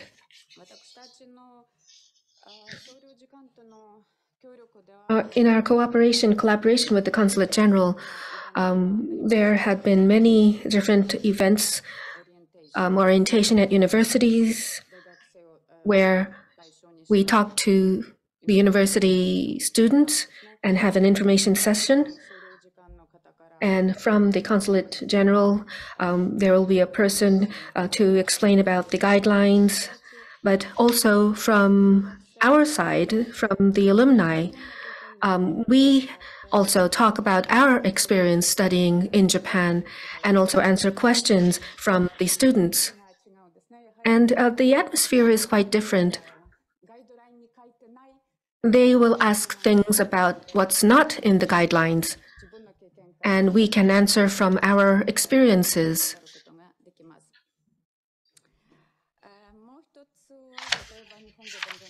And we also have a Japanese speech contest. We also sometimes take part. And if there is a candidate to go to Japan, then we will have some orientation sessions. The Consulate General will invite us, and it makes us envy that candidate who is ready to go to Japan.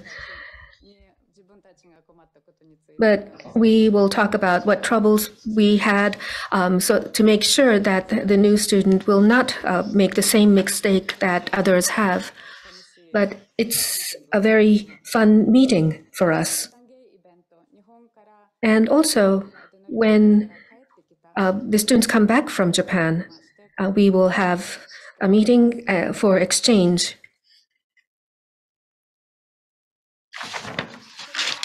Now,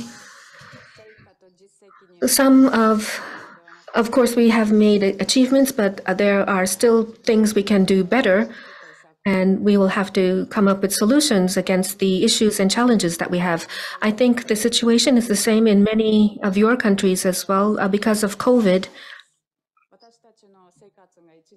our daily life almost was at a standstill, especially in Canada. There were many restrictions placed on citizens, so almost all activities stopped. Even today, it hasn't gone back to the pre-COVID pace. It's very difficult. But since last year, we are starting to prepare to get back where we were. One thing is we carried out a questionnaire survey where we included questions such as, and this is for our members, we asked about what kind of activities or events would you like the Alumni Association to carry out? Would you like to become a member of the executive committee? What kind of contributions can you make? So we asked these questions, and we are now receiving the answers. And so based on the response, we are going to build up our policies and strategies going forward.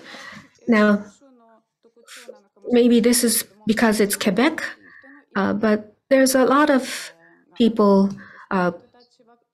moving.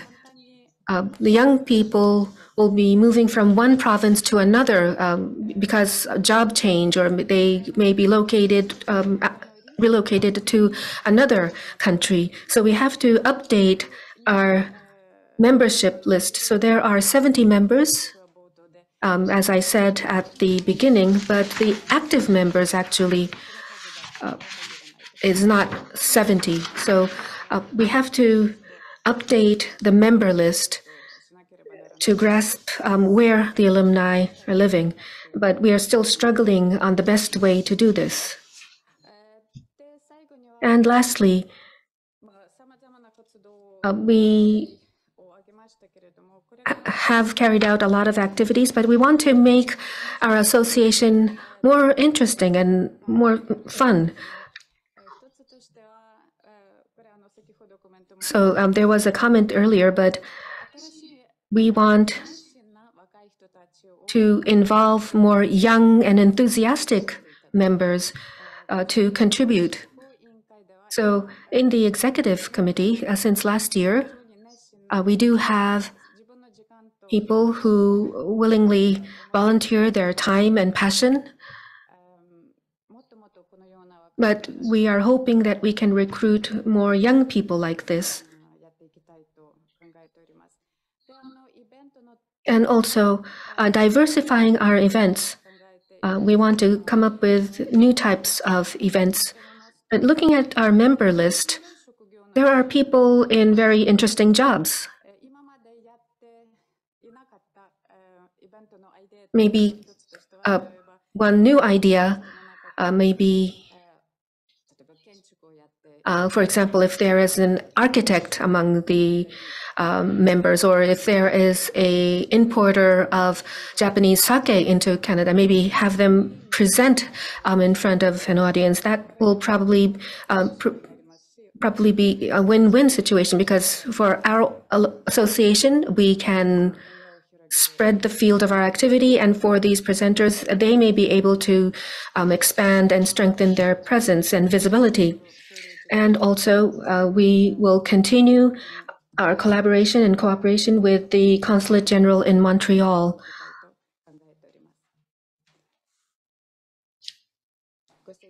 So, thank you.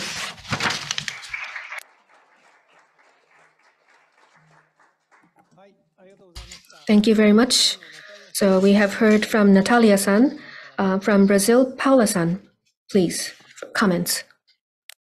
Natalia-san, thank you very much for your presentation. It was very interesting to see that from the pre-candidates to the post-graduation, you are always trying to approach youth. So you have events with youth culture and otaku and so on, and you're trying to insert in the board just, I think that in the same manner as Amber is practicing. So I think that this is going to be a very good hint for our association in Brazil.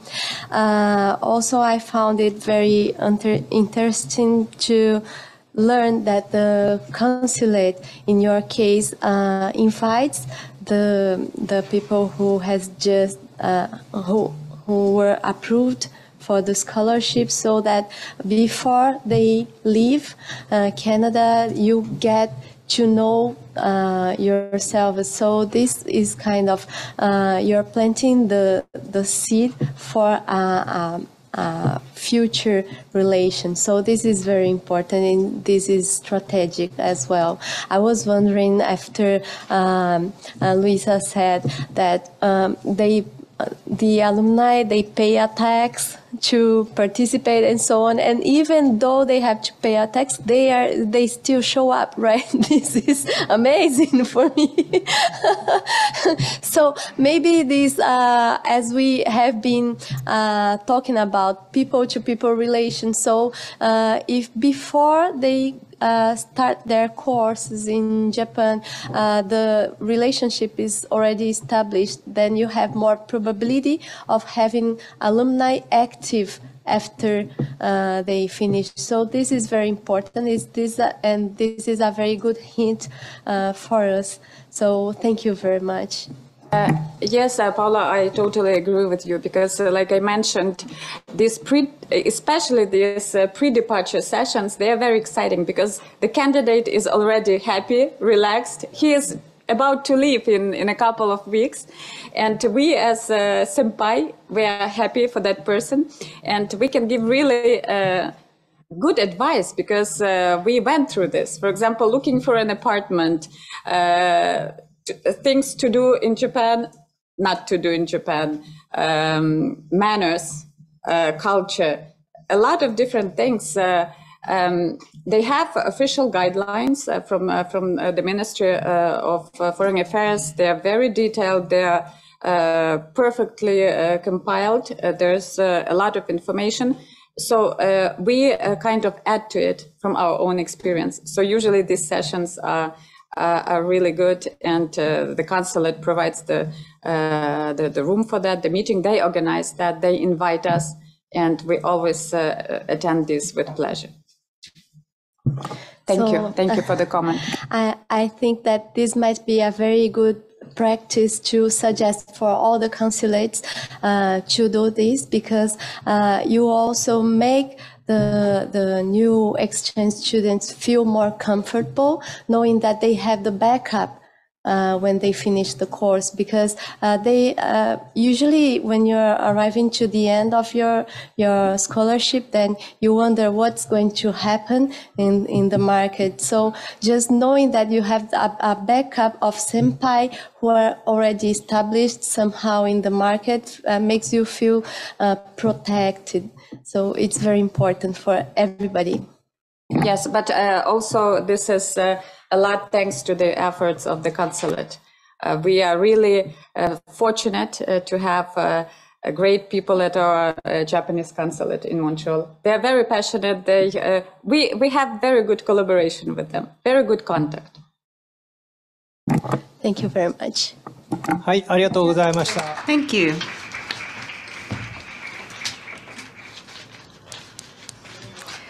Now,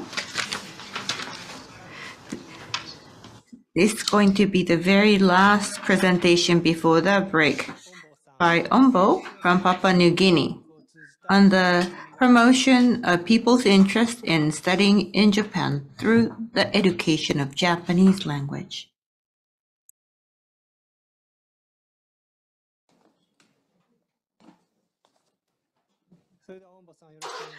Ombo-san, please.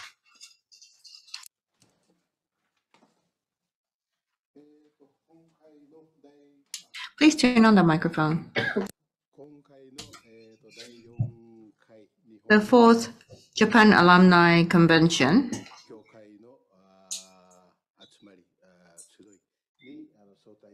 thank you very much for your invitation to this conference.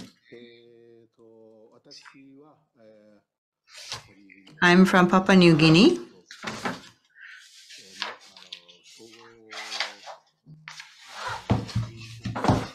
I am a General Regional Officer of the Alumni Association. Before that, I also served as a chairperson. In Papua New Guinea, there was not an alumni association. ICU in Mitaka, I studied for 5 years. JARA, J stands for Japan, R for Ryugakse, A for association. And the acronym is JARA, Japan Ryugakse Association. It's the name of the organization that I lead. And it was established in April 1999, 21st day of April. It currently has a member of around 200 across the country. and we operate in the capital city. And there are about a dozen JERA members within the capital city.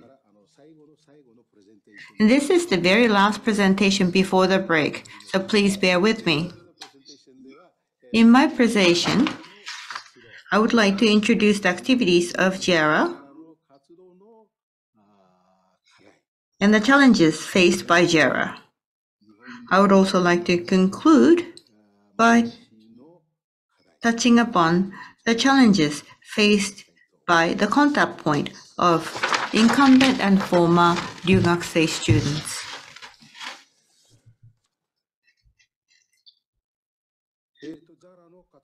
Now, JERA's activity.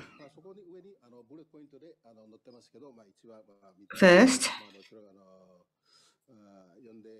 well, you can read through all those bullets. We first need to develop and update the database of JERA members and monitoring. Second is the networking opportunities for the members. And in my country, it is very mountainous. So it has not Okinawa's. And you also have to pay some fees for networking purposes. We do pay some fees, and we will look into these issues. Yeah, everyone talk about networking, but there are areas that is not impossible. And thirdly, JERA conference and General Assembly. And 4, coordination with the Japanese Embassy and MEXT. And 5, to disseminate Japanese language and culture to people in Papua New Guinea. As Bangladeshi fellow alumni has been discussing. So we do cover all these areas of activities.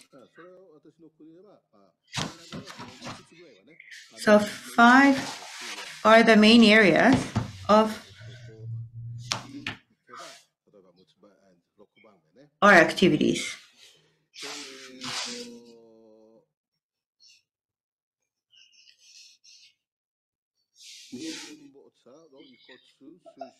Also, we provide assistance to the researchers collecting the remains of former Japanese soldiers. During the World War II, there has been a clash between Japan and the Allied forces, and many Japanese soldiers died.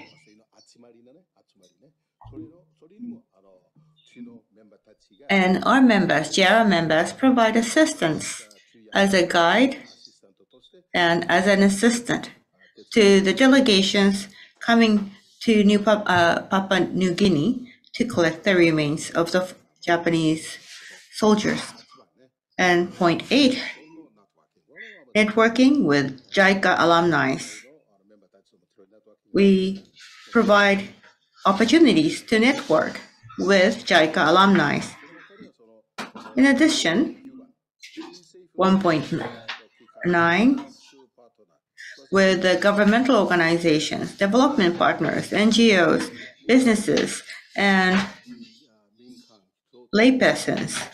We also provide impetus to promote networking with these organizations and entities to revitalize our activity. And we also network with the Alumni Association of Universities in the Pacific. There are 14 Pacific Island countries, including Solomon and others. And we communicate with alumni of these country students who studied in Japan. We further have to deepen our networking activities of our fellow alumni in other Pacific countries. 1.11 and 12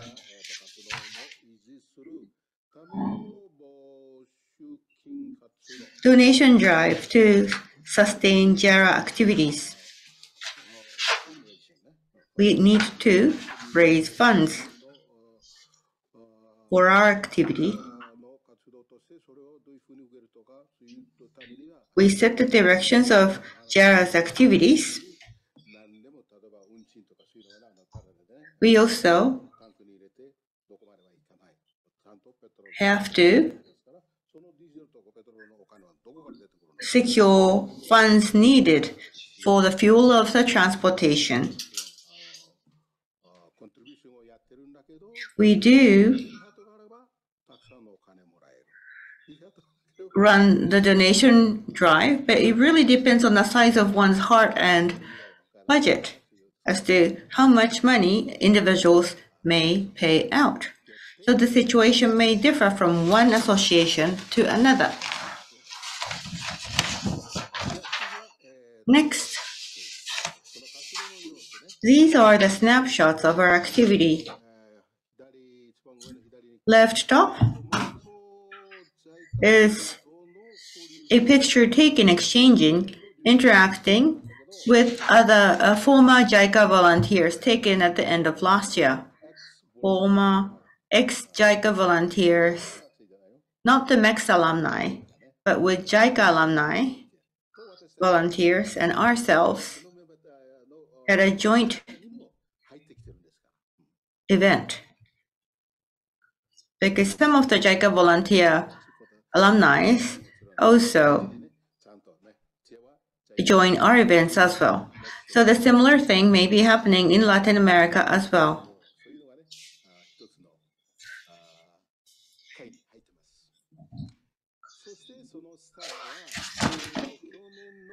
Left bottom is a picture taken last year. No, I'm sorry, last month it was.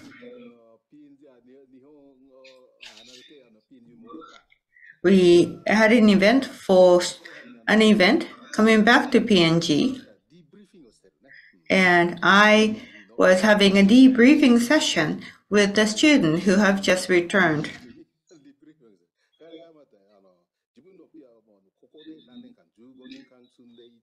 He lived in Japan for 15 years and came back to Papua New Guinea.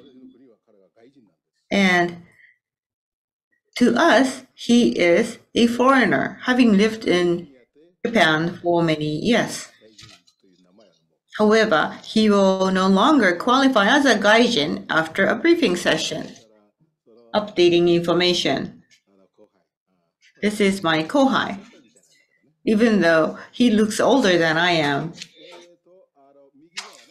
On the right was a picture taken 2 months ago, from December 21st to the 1st of January 21st to February 1st. This is a picture including myself, and right bottom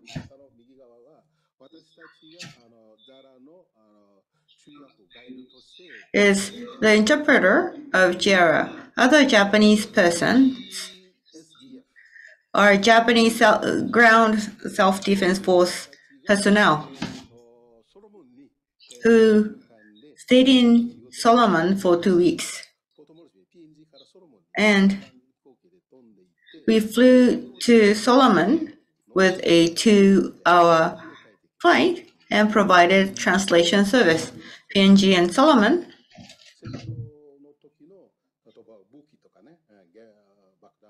weapons and ammunition during the wartime, trucks, tanks, and aircrafts. They still exist in our countries. And this was a team that visited Solomon Islands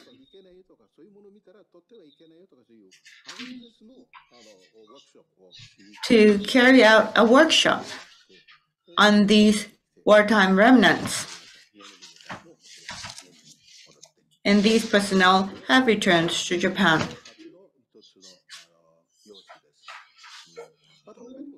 There are other activities, such as a team collecting the remains of Japanese soldiers. Our seminar was also held last month from January 27th to 8th.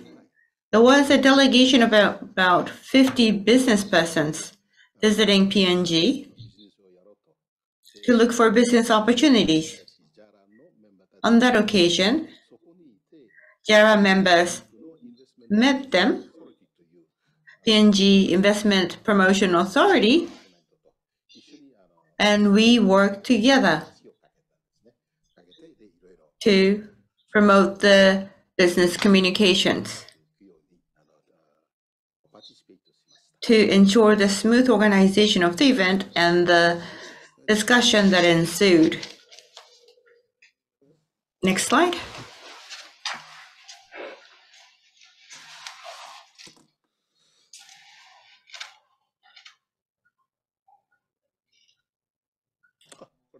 This.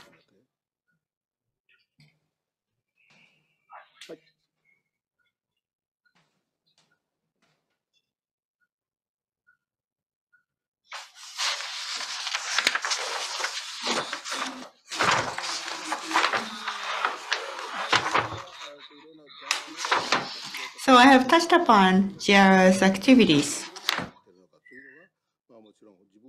and level of activities may vary depending on the areas. There are certain sub-areas of activities with different issues and challenges. At JARA, we are facing several issues. These are the areas of issues. Different countries may have different sets of issues. However,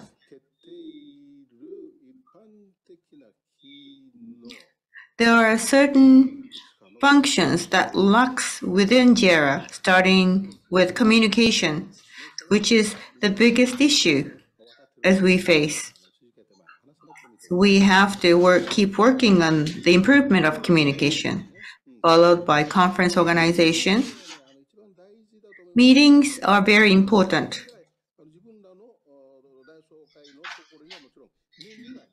We have several times of general assemblies of JARA.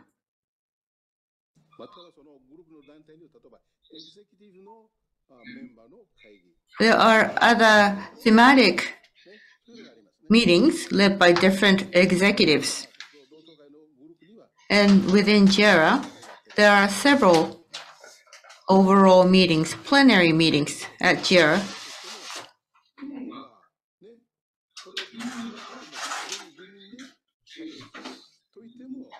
A meeting among 10 persons. However, there may be some requirement of minimum number of participants. And going to the third issue of ownership and membership, contributions and budgetary support from PNG government as well, in addition to the support from the Japanese embassy. Internet service, as I have been discussing, in office space is just as important. In promoting our activities, we are pursuing our activities through Japanese embassy. But sometimes we carry out some of the activities with an available space of someone's company, and reciprocity.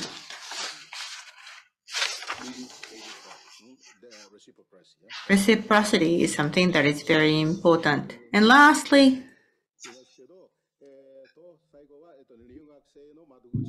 contact point for students going to Japan. And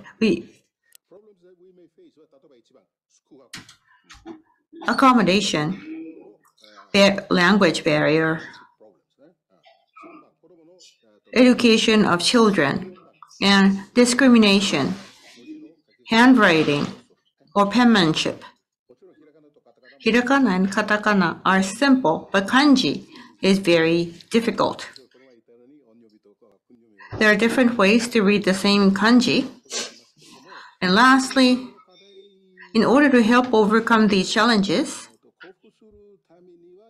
we need to provide relevant support for students going to Japan to study in Japan.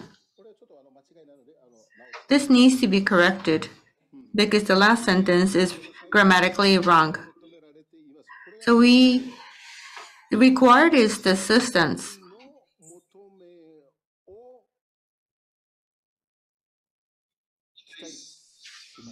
And we are also expecting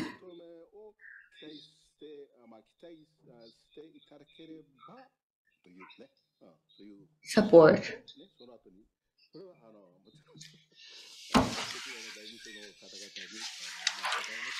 So MOFA people do not have to answer to this request immediately. But with this, I would like to close my presentation. Thank you very much for your attention.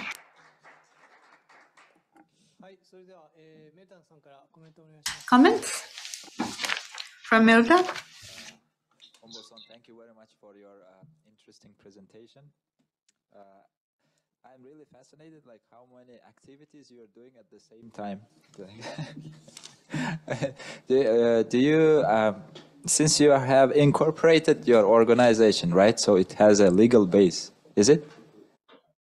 Yes, April 21st, 1999. Yes, it's registered.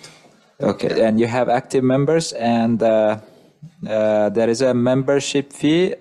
Just wanted to know, like, who is the like paying the membership fee, and regarding the budget support, who are you targeting for the budget support? Yes, thank you for your question. I think this is a question that can go to Luis or, sorry, I meant here because I hear about you mentioning that. Yeah, I mean, that goes for all of us. That goes for all of us. Yes, we do, yes, expect our members to pay a portion as a membership, annual membership fee. Yes, we charge them, depending on our change rates and the value of our currencies, a certain fee. It doesn't have to be that expensive or doesn't have to be that less. But yes, we do charge them. And yes, some of us pay, some of us do not pay. They are reluctant.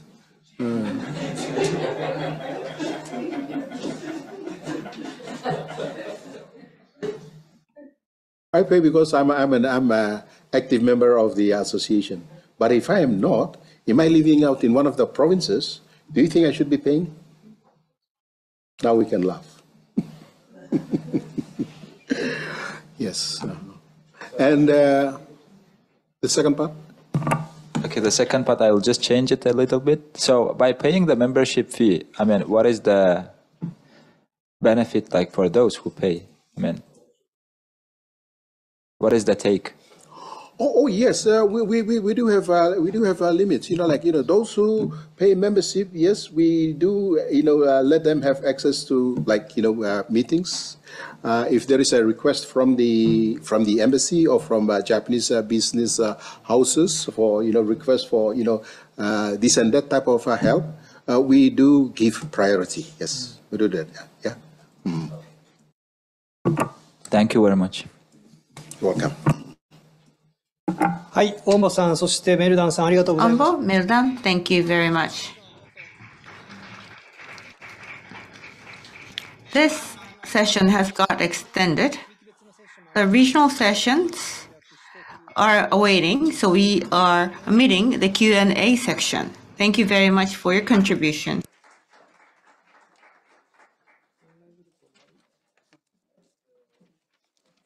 This ends translation service.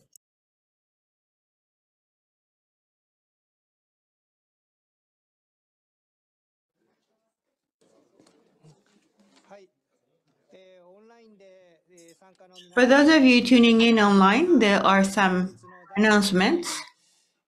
The 4th Alumni Conference, Day 1, is now closed. We will be meeting again from 10 to 11:30 tomorrow Japan time to recap the entire session. That session will be distributed online, so please come back again tomorrow morning JST. Please do join us online again on day 2, starting from 10 a.m. We'll have a 10-minute break, and this is the end of translation service.